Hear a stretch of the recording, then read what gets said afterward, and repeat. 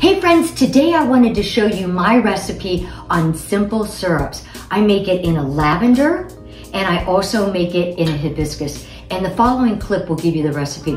But the reason why I love simple syrups so much is they add that little extra touch when you need a hostess gift. Let's say you're going to a book club and it's the season for a lot of little gatherings.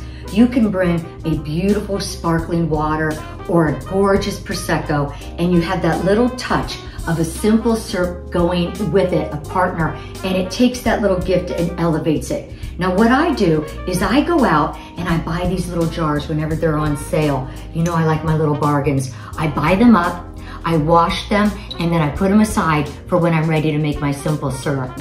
And then what I do when I'm ready to give that little gift, I go out and I buy a really pretty bottle of sparkling water or a really pretty Prosecco that the label looks gorgeous. And then I find out what my hostess's favorite color is, and I wrap a little ribbon around that matches the color they love for the gift that I'm gonna give them.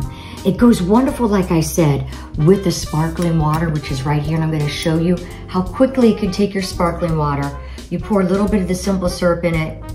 All you need is that, and it just changes it and makes it so pretty. Get yourself some packaging and go ahead and give this as a gift.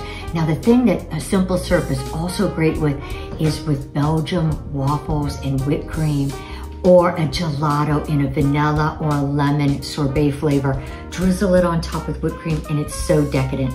So friends, I hope you're inspired, I hope you're motivated, and you know how I feel. Spread the love.